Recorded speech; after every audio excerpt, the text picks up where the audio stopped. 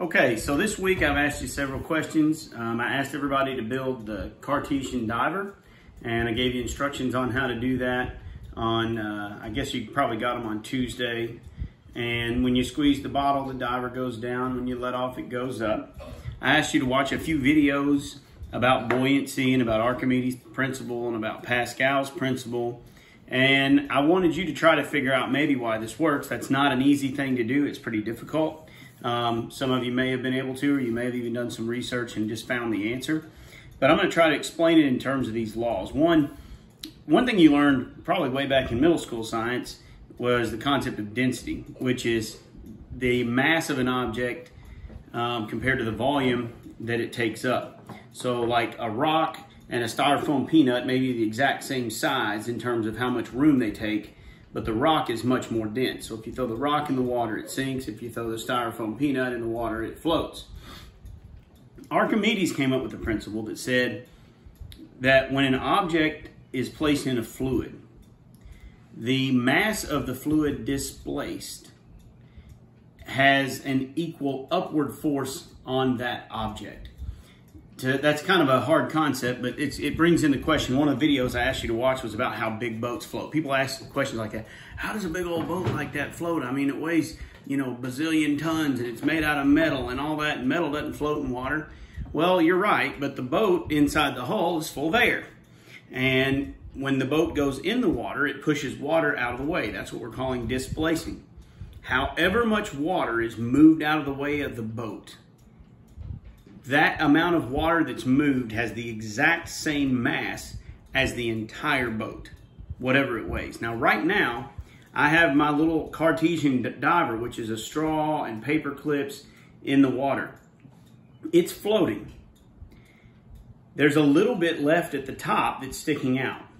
But however much water that this has pushed out of the way, is the amount that water weighs is exactly what this whole diver weighs. Now what I need to do is change the volume of the diver so that it's not displacing as much water, and then it's going to sink. It's going to go down. Or actually, I'm going to get some air out of the way and let the water fill in.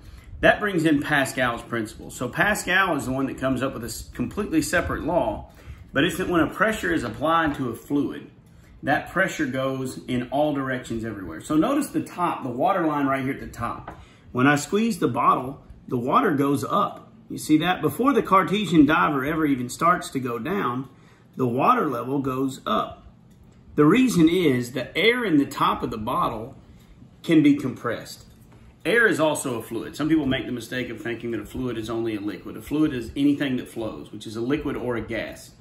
Gases take not only the shape of their container, but the shape and size of their container. Liquids take the shape of the container, but they have a definite size. Well, since gas doesn't have a definite size, when we squeeze the liquid, it compresses the gas. That's really the secret to this whole experiment and the reason that our little diver works. When we squeeze the bottle, there is an even pressure everywhere in the bottle, in the air in the top, on every single side of the bottle, on the cap. The pressure is even everywhere. Now, when I sealed the bottle cap, it was just regular pressure that we've got out here in the atmosphere, which is about 15 pounds per square inch. When I grab the bottle, because the lid is off, when I squeeze it, that pressure goes and increases everywhere in the bottle because it's a sealed system. If I took the lid out and squeezed it, the water would just go up and come out. The pressure would be the same as the atmosphere above it. But by putting the lid, I can do that. So then the question still comes, why does the diver dive? I'm going to cancel this phone call for just a second. Apologize. Hey, Bob, let's call you back in just a minute, okay? It wasn't Bob. I thought it was my Uncle Bob. It's my Aunt Cindy because it sounded like a woman. Anyway, on our little diver here, what happens is when I squeeze the bottle, the pressure increases in all directions. The air that's in the straw is what's giving this more mass to displace more, or less mass but more volume to displace more water that's keeping it afloat. When I squeeze the pressure, just like the water goes up at the top, it goes up in the straw. And if you're real careful and looking at it with light behind it, you can see it. But as the water goes up in the straw, there's less air that's holding it afloat. It's kind of like poking a hole in your boat and letting more water in. In this case, when I squeeze it, more water goes up the tubes just because the air pressure, the air gets smashed, and then the diver drops. Look at this drawing for just a second. If I put pressure on the bottle from the outside, then that pressure goes in every direction in all of the fluid, which includes going up in the bottom of the straw. So if my water line for the straw was maybe right there, when I squeeze this, just like the water at the top went up, or the water went up and squished the air, it squishes the air in the straw. So this water starts to rise, and now I've only got this much air in the straw instead of that much air in the straw, and then the little diver sinks. So that's the combination of two pretty important properties of fluids. And we're not going to do that the entire summer, talk about fluids, but I am going to spend several projects in a few weeks talking about, because there's a lot of other properties of fluids that we need to learn. But if you were able to figure that out, then congratulations. If you didn't, then hopefully this explains it. And if you have more questions, you can ask. So thanks a lot and have a good one.